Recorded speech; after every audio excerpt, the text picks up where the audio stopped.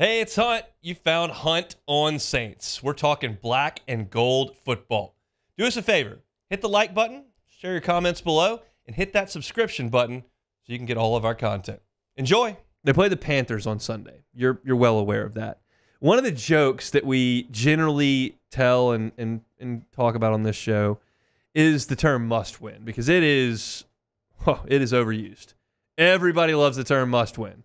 And our guy Sharif Ishak on Tuesdays, I'll toss must win at him, and he'll toss it right back. He's like, Pelicans game in early March. I mean, yeah, must win. You got to win this game against the Spurs. Like, well, you probably don't. You probably don't. Like last night, the Yankees were in a must win, and they didn't. And now their season's over.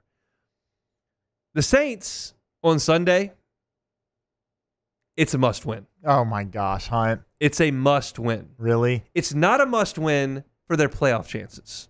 It is a must win because you cannot recover from losing to this pile of garbage that is a franchise. The Cardinals. The Panthers. Like, you cannot lose this game and come back from this from a staff. If they lose this game on Sunday, there are going to have to be sweeping changes made in the organization. Because it's not just a signal that you weren't good enough for 3 hours. It's a signal that you weren't good enough to face off against the worst franchise in the sport. Let me give you some numbers on the Carolina Panthers right now. Last year, they were 2-15. This year, they're 1-7. That is 3-22, and they've got Andy Dalton to thank for a third of that. They have had 5 head coaches in the last 3 seasons. Bryce Young as a starter is 2-17. He's thrown 13 touchdowns and 15 interceptions in his career. Last year, he was sacked 62 times to lead the NFL. This year, his QBR is 19.3. That is the worst in football. He has completed 60% of his throws for 2 touchdowns and 5 picks. He is absolutely, totally, and completely lost. He is inept as an NFL quarterback. You can blame him. You can blame the franchise. You can blame all the head coaches he's had. You can blame offensive coordinators. You can blame the fan base. You can blame the ownership. I don't care. The results are the results. They're awful every single week. And it's not just Bryce Young. Trust me. On offense, their last 4 games, 10 points at Chicago, 20 points against the Falcons, 7 points against Washington, 14 points at Denver. That is 12.7 points per game. And that is bad. It's very, very bad. 12.7 is bad. It's even worse when you pair it with this defense, which right now is giving up 34 points per game. They're averaging allowing 34 and scoring 12.5. They're giving up more points per game, 5.6 more than second to last in the NFL. That's almost a touchdown. That's nearly 6 points. They are almost a touchdown worse on defense than the second worst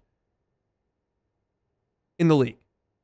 They've given up the most rushing touchdowns and the most receiving touchdowns. That's impressive. Sometimes you can't stop the run, you give up a lot of run touchdowns. Sometimes you can't stop the pass, you give up a lot of passing touchdowns. They're the worst at both. Back to the offense. They're 30th in the NFL in third down conversions. They've only been in the red zone 19 times in 8 games. That's a little over 2 times per game they get into the red zone. Not to mention, their injury report looks worse than the Saints every week. This is a completely inept NFL franchise. And I know Derek Carr's a little bit gimpy. And I know that Marshawn Lattimore didn't practice today. And I know that Kool-Aid McKinstry didn't practice today. And I know that Eric McCoy's not going to play. And Rashid Shaheed is out for the year. And Paulson Adebo is out for the year. I got all that. I don't care. There is absolutely no excuse to go to Carolina and lose. And if you do, and you just keep the status quo, and you maintain Mickey Loomis's ridiculous quote that suggested, well, good franchises look beyond the outcome. This outcome, you cannot look beyond. No one can lose to the Panthers, not even the Saints. It is absolutely a must-win. You cannot recover from going to Charlotte, facing off against this dumpster fire, and losing. Absolutely not. I have been patient with the Saints, if critical, patient. And I just told you in the segment about 25 minutes ago, like, you look at what they did to start the season, and then you look at a couple of really tight losses at the gun, and then you look at them playing the Chiefs fairly close, and then Carr goes out and you couldn't recover because of injuries.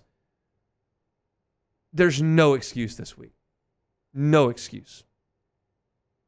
No amount of penalties, turnover, like nothing you could do would mask the stench from losing to the Panthers. And if you do that, you've got to make changes. They're in a bad spot overall. I get it. Like, it's going to be difficult to dig yourself totally and completely out of it. But this game, I could argue, is the worst opponent you could have this week. Like, if you go out there with this team and you play Cleveland, they're bad. They're not this bad. You go out there this week and you play Atlanta, who's just better than you right now, and you lose. Well, that sucks, but I get it. This is, what's the worst? What's the opposite of the gold standard? I don't think there is one, but I was looking for a color that would just absolutely simplify the fact that you're just a disaster. Whatever it is, that's what Carolina is. And you just have to go there and win. I honestly don't even care if you win by a point, quite frankly. You win this thing 17-16, Carr's gimping around out there, you don't have any wide receivers, you're calling up guys from the practice squad to play secondary. Like, just make sure you get it by a point. But do not go up there on Sunday and lose this game. You know what? I when you first said it, and I thought you might, I was very against it, thinking, how could you possibly say that a team that's 2-6 has a must-win game? But I just kind of looked around, and Atlanta's 5-3. If they lose to the Cowboys this week, they go to New Orleans to play the Saints, who would be 3-6 as long as they don't lose to the Panthers. And then if they can manage to beat the Falcons at home, they're 4-6, and the Falcons are 5-5. They're one game off the Falcons. Like, it's. And you can do all that. No, you can't. And I'm not going to sit here and say that we should try, that the Saints need to try to make the playoffs, and because the reality is they're going to. This team, they're not quitting. They're not going to quit because Dennis Allen's fighting for his job. Mickey Loomis might be fighting for his job. I don't know, but either way, they're going to try to win as many games as possible. And if that's the mindset they're going to have, then let's just go ahead and try to figure out what they can do. I'm with you on all your points. None of them are wrong. None of them are wrong. I'm just sitting here saying you can't lose to the Panthers. That's what I'm saying. I agree with you now. This is one crystallization of the whole thing. If the Panthers beat the Saints, what is the Panthers' record? They would be 2-7. If the Panthers beat the Saints, what's the Saints' record? 2-7. I rest my case. If you lose this game, not only have you lost to this absolute disaster of an organization that I just laid out on both sides of the football, you're also tied with them. That is absolutely unacceptable by any metric. You look beyond the results. You can't. You cannot do it. So to me, it's a must-win. And we'll break down, actually look at the actual game on tomorrow's show on a Friday and get ready for it. But I'm greasing the wheels here and going, okay, just so you know, like, that's what's coming on Monday if you can't get this done. Yeah. And I'm also telling you that I'm okay with 17-16 Saints. Just whatever it takes. Just don't lose this game. Yeah. Truth be told, you ought to beat them 28-13. Oh, you yeah, should. definitely. I mean, I just told you they give up 34 a game and they score 13 a game. Like, that's what the Panthers do. The chat's going crazy. They're like, are you kidding me? Spin the narrative. This is actually hilarious. Like, look, we've already said. What narrative? There is no narrative here. There's no narrative here. I said it in my point.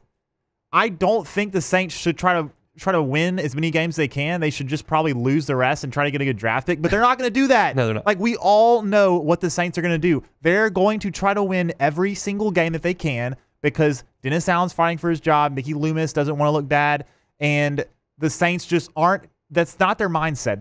They don't have the mindset of the Panthers. The Panthers, they don't care. They could care less. David Tepper's going to fire the coach again after Chicago this year. White Sox.